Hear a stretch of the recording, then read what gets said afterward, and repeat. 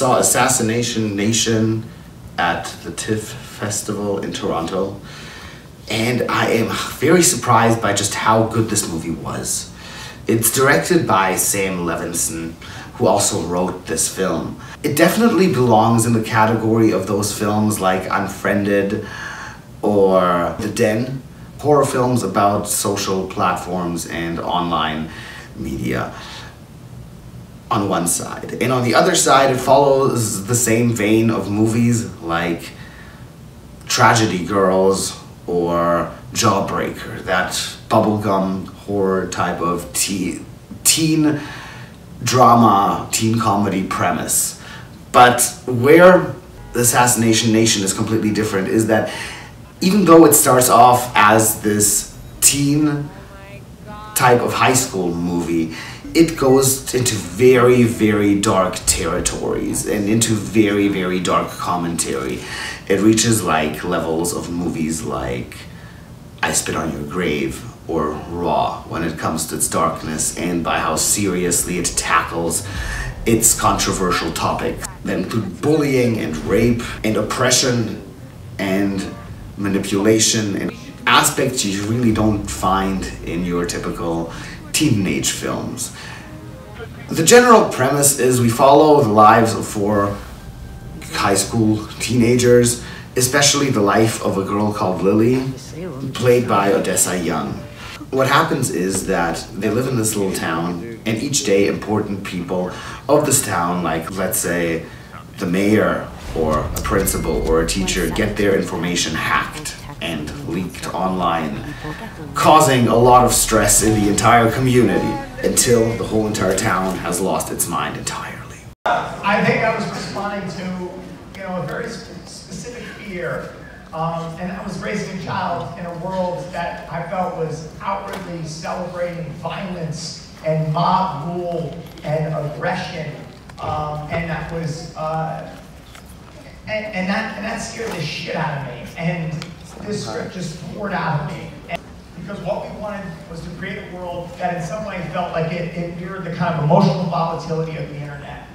And you may find it shocking, you may find it violent, you may find it absurd, funny, heartbreaking. Strange thing is, I wrote it initially kind of as a satire, and then by the time I locked picture, it was kind of close to reality.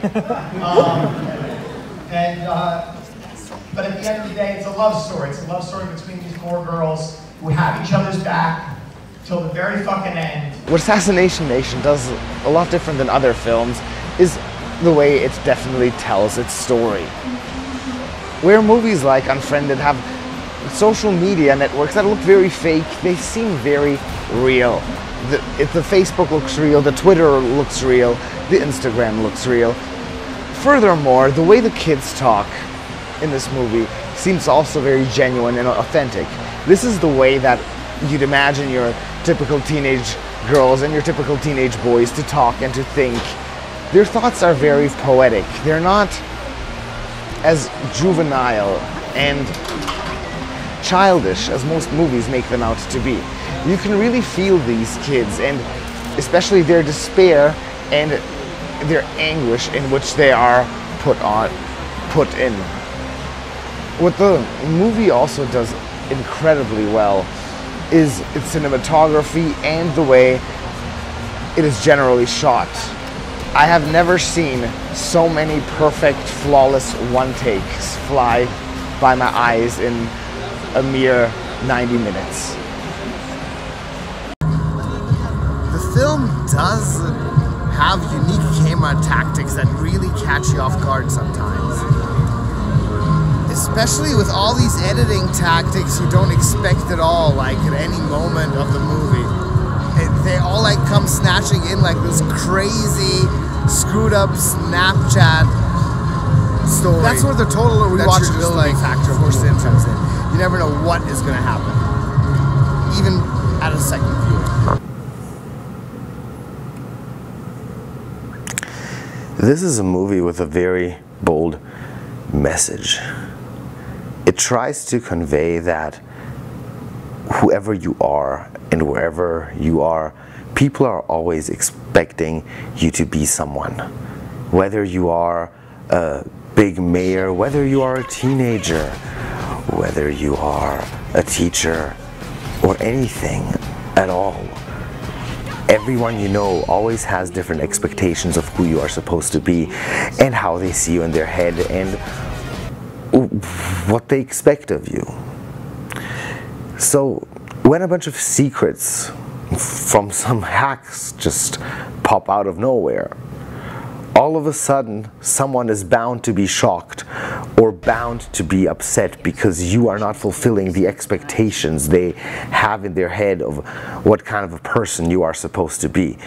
And this is where the film shines. It uses social media to show that everybody has something to hide, and if they aren't fulfilling the role they are supposed to play, they end up being outcast. Or killed for that matter. You really don't want to miss it. It'll be out on the 21st of September. So check it out.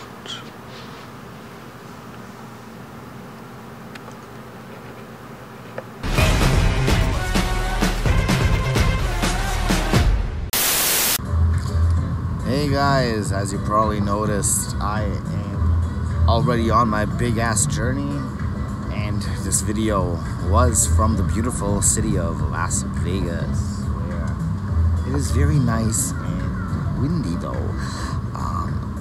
I have been having some technical issues with the computer, and it took a while for me to get the editing going, but now it seems I have everything under control.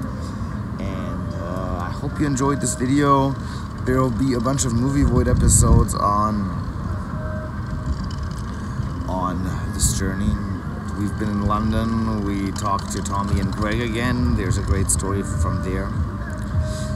Then we were also shortly at the TIFF, and then we had some spectacular encounters in Vegas here already. So I also met Alexandria Vaughn. Like, there is so much fascinating, crazy content coming at you guys, like, in the next couple of days, so it's gonna be real fun. And you can look forward to an I Hate Sundays episode from LA tomorrow. Enjoy.